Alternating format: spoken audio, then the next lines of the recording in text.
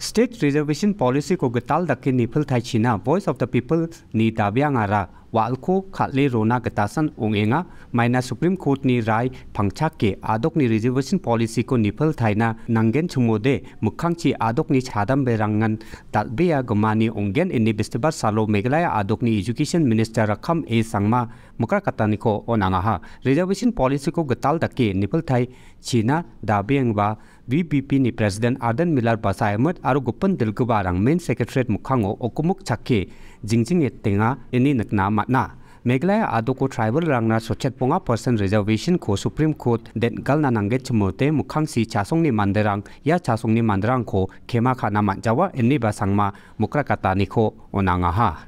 We should understand the consequence of all of this drama.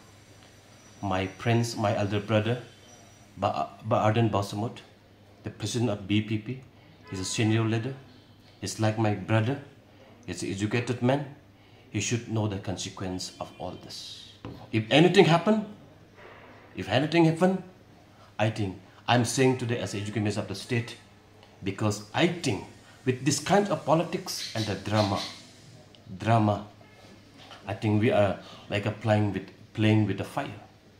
This fire will burn everybody, including the BPP, because this drama, this politics will destroy the future of our students. Many of our students of the state, they are waiting to get employment when they complete the studies based on this reservation. But if we continue to keep this drama and the politics, Supreme Court is observing very, very serious on this case.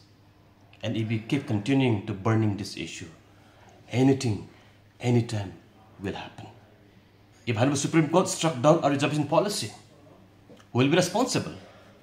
If that has happened, the future of our people, of our students is nowhere. Therefore, friends, if it has happened in case, we don't know what will be the verdict of the Honorable Supreme Court when this reply be considered.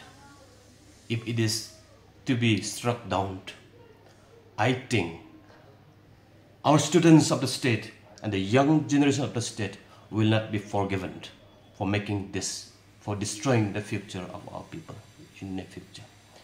Therefore, I'm sad today to see all this politics and the drama.